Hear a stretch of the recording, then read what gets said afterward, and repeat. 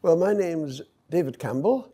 I was born in Edinburgh, but very shortly afterwards, by the time I was 5, I was in the northeast.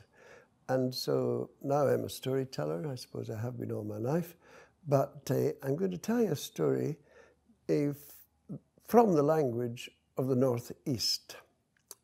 Well, you see now, there was a lot of fisher folk in the northeast, and you ken there was awful holy folk these days.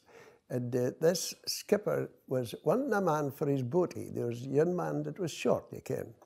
And so he interviewed all sorts of folk for that. And along came this loon, and he says, no, he says, do we smoke? He says, do I smoke? He says, oh, he says, no. He says, I don't smoke at all.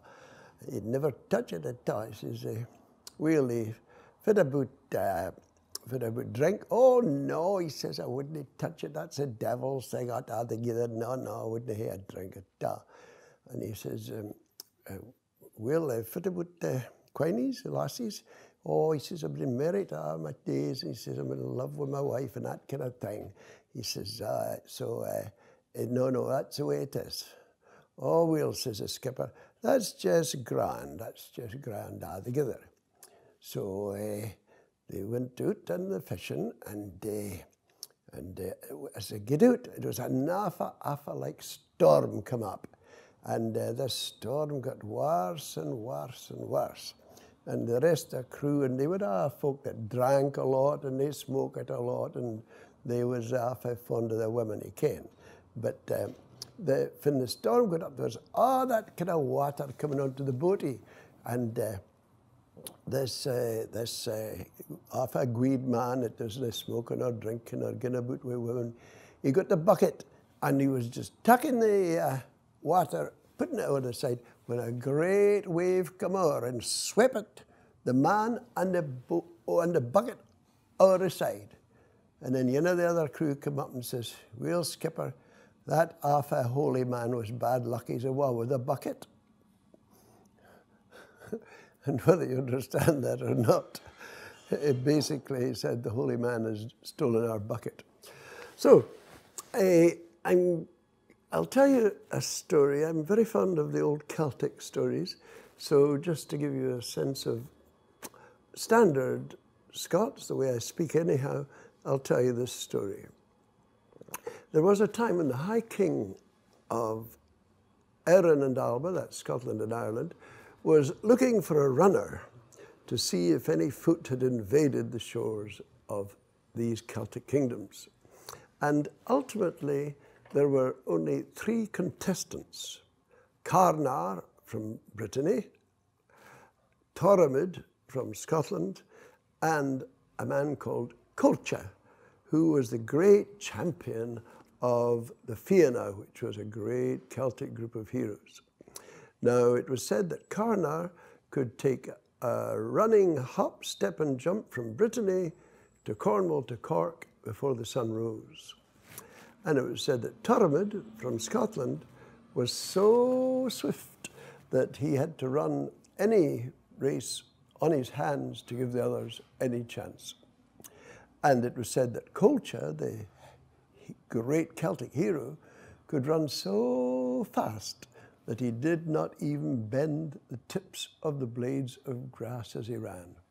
And so the High King said to Carnar, how swiftly can you run to the sands of the north, the sands of the south, the sands of the west, and the sands of the east, to see if any stranger's foot has been on our kingdom?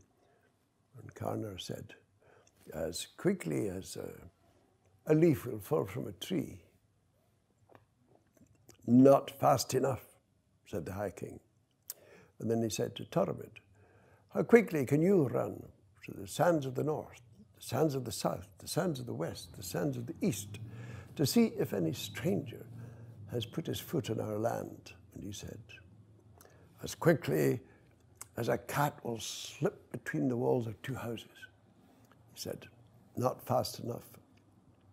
Then he said to Colcha, the great hero of the Celtic band of brotherhood, he said, How quickly can you run to the sands of the north, the sands of the south, the sands of the west, and the sands of the east, to see if the foot of any stranger has been in our land? And he said, as quickly as a woman will change her mind. Said the king. When will you go? I have already returned, said Culture. And that's it. There you go. So that's these are two modes of speech in Scotland. I mean, the northeast is much affected by the connection they have to the lands of Norway and Sweden. And for instance, the word what would be fit. Fit is that. What's that? Far are you going? Where are you going? And there's a funny story told by a BBC announcer from Aberdeen who spoke the Doric, and he went skiing.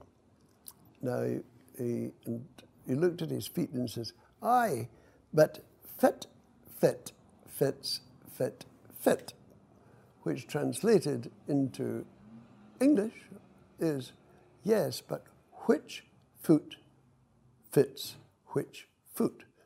Because fit is what and fit is foot in the Doric. So fit, fit, fits, fat, fit it's told as a wee joke.